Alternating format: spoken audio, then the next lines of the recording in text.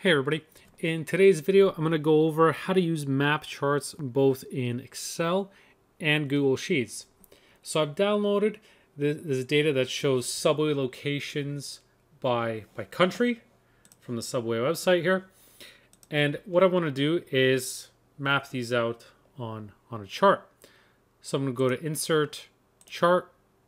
By default it goes to the pie chart, but what I'm going to switch over to is one of these maps. So this is a geo chart with markers, and this is just a geo chart.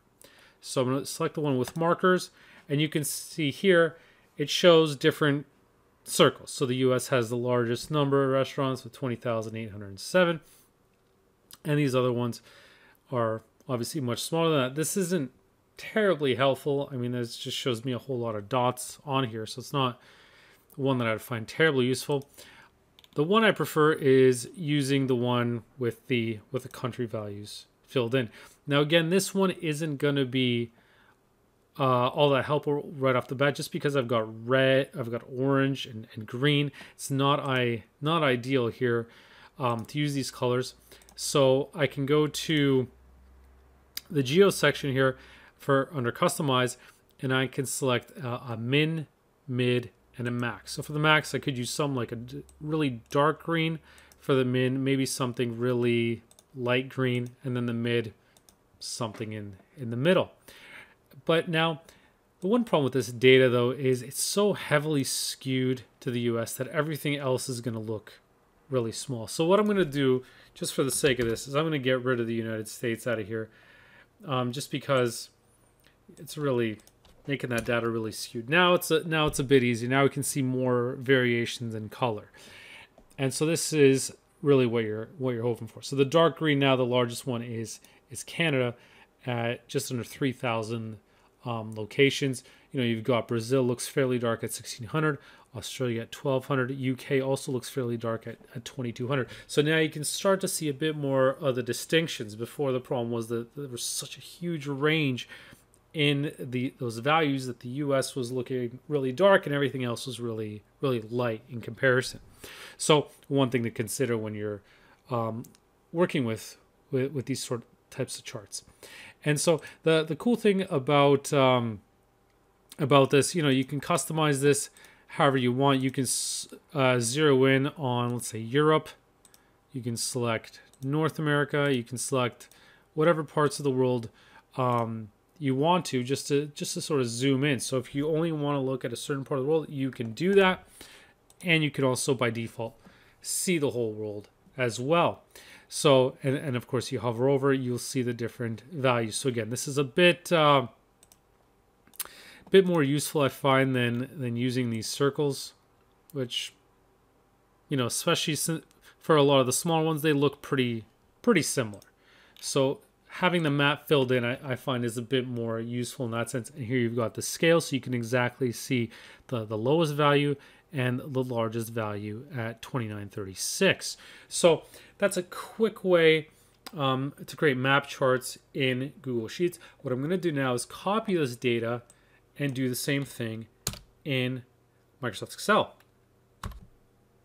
So in Excel, what I'm going to do is just Control V. And you'll notice these borders because it's been copied over from Google Sheets, but it doesn't really matter. It's going to work just as well. So again, I'll go to the Insert option. If I open this up, by default it knows the recommended chart is probably a filled map, which is what I want. So hit OK. And now we've got the same sort of looking map chart with different colors. Obviously we can change this as well.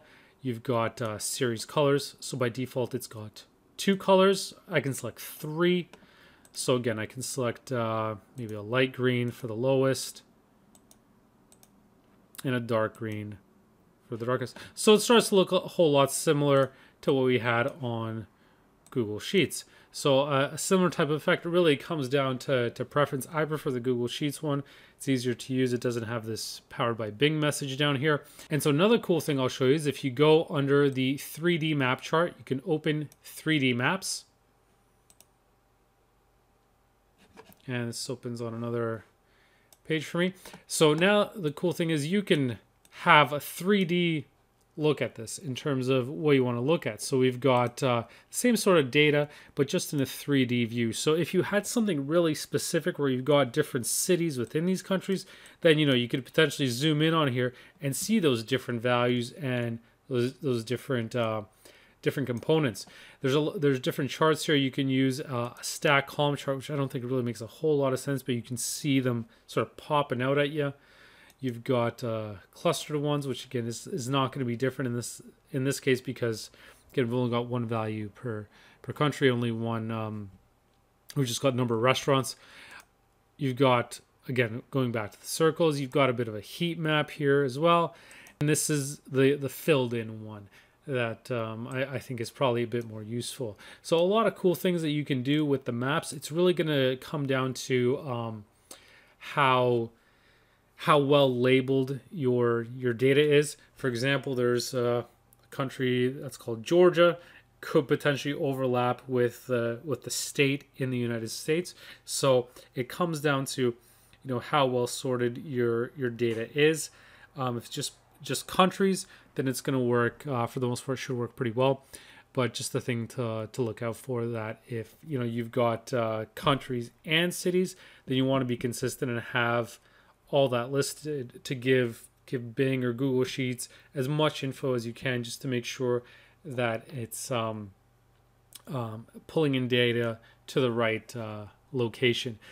So the 3D maps chart looks really similar to the 2D one. The difference is, again, really, this is really just more of a novelty. And if you wanted to really zoom in, like if you had different territories, different provinces, different states, whatever the case may be, you could potentially zoom in and see different values. But here we've got France 378. We didn't specify any sort of cities, so it just shows the entire one. So just wanted to show you a couple different ways of how you create map charts in Google Sheets and Microsoft Excel. So hope you found this video useful, and thank you for watching.